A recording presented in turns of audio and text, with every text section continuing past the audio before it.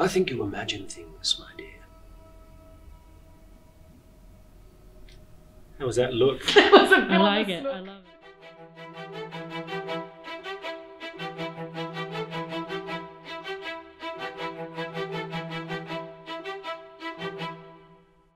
That I play in Gaslight is Mr. Manningham, and he is the husband of Mrs. Manningham.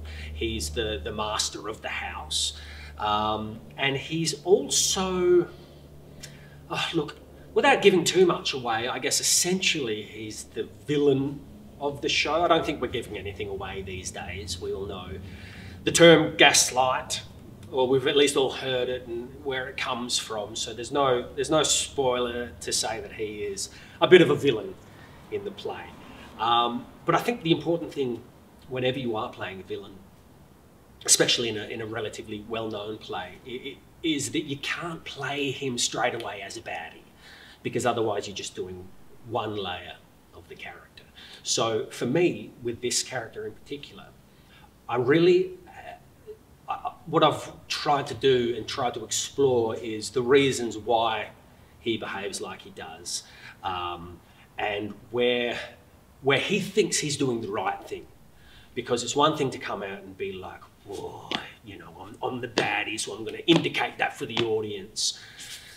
There's one thing, you can do that, but then you're making all the decisions for the audience. So what I want to do is to justify for him what he is doing and why he's doing it, so it makes sense. So then it's up to the audience. They have to work. They have to be the ones that can judge him. It's not for me to judge him. And then they, I guess, decide if he's the villain or not. So yeah, my approach is really to justify all of the characters' actions for their own gains, rather than a single-layered approach for the sake of the play. So I play Nancy in the play. She's a 19-year-old cheeky maid.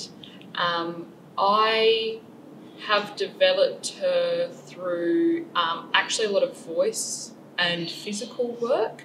So when I first started speaking with Catherine about it, she sort of had this very cool vision for her, which is not where I usually sit, definitely in my acting. So it has been a lot of work, working on the voice, working on her accent, and then through that also working on her physicality, which is very light and free.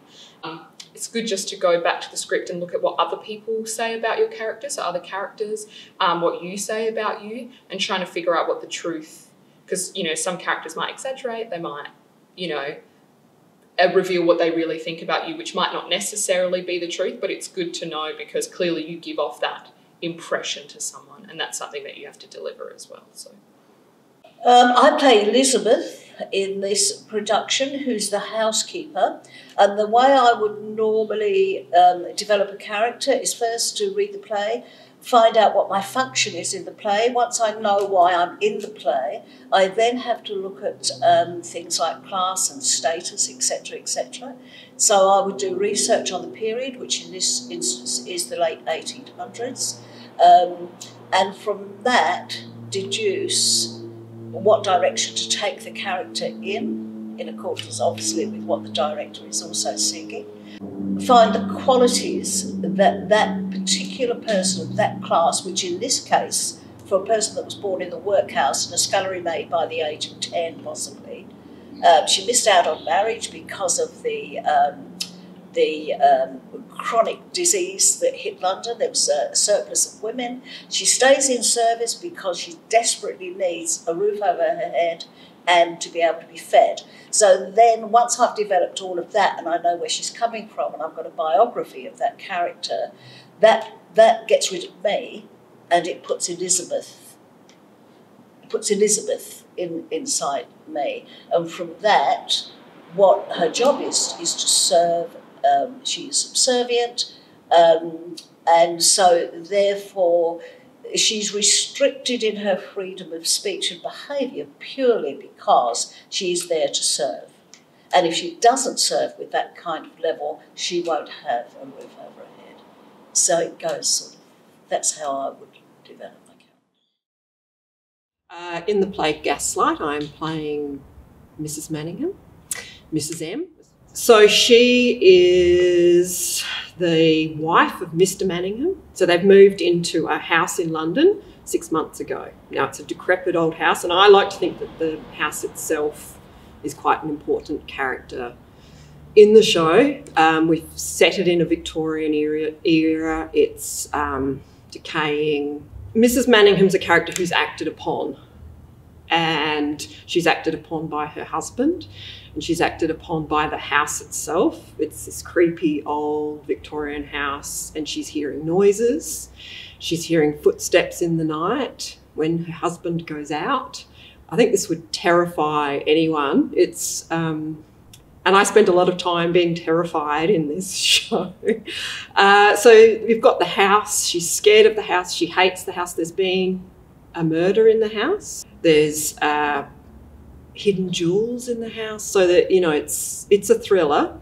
And poor Mrs. Manningham goes on the journey from the start of the show to the end of the show, where it's constantly up and down. She is acted upon by her husband, who is psychologically manipulating her, and she's acted upon then by Ruff, who comes in and he has his own agenda. She's acted upon by the maids. She's a character who is infantilised quite a lot in the show by her husband. He says things like, "You've been a very good child," and Ruff says, "Oh, my dear, my dear child," and things like that. And I think we don't really get to know who she is. We get to know how she responds, because that's her function in the show, is that when I'm playing Mrs. Manningham, I'm just responding from moment to moment, and we plot that, but it's a reactionary character rather than, and I guess that's where I've approached it from, is you look at the script, clues in the script, you look at what's said about you, you look at what you say about yourself and about others, and that will give you clues, but also the language, the way a character speaks, their rhythms. I find that's an important way in for me. That's how I like to do it. And in this, it's just about how she reacts in each moment to what is being done to her at that time. And she has a lot of paranoia, and when we find her, she's very tense. She spent 6 months, or particularly in the last 2 weeks, sitting at home on her own in the dark, listening to someone walking overhead. So she's terrified. She's in a really heightened state, and so I'm playing that, and then I'm playing just reacting. So there's a lot of reacting, and it's not until the end that we get to see her be the protagonist. My character is Detective Ruff. Clearly the elder man in the piece, so I'm doing a bit of cross-gender characterisation. Ruff was a bit of an outsider. He was a bit of an unorthodox policeman to begin with. And obviously he's an outsider because I'm a woman playing a man. And on top of that, he's Irish in a very Victorian world of the stiff upper lip, the English stiff upper lip. So he provides a kind of counterpoint to the world of this Victorian world, where there are very clear social mores and social roles for men and women to play. And so how I come by any character is really through embodiment. So it's about, you don't leave any part of you behind. So when you're speaking your lines, they're really coming from your feet and your pelvis and your chest and your shoulders and your head. So it isn't just a matter of using the sort of cognitive part of your brain, but all of you. And that's how I would approach any character. And, you know, this one in particular being masculine, I had to kind of break down or unpack what are some of the generalizations of men's movement compared to women's movement, but then on top of that, within a Victorian age. So some of that is about a wider base of support, Some of that is about less lateral movement in your hips and so forth.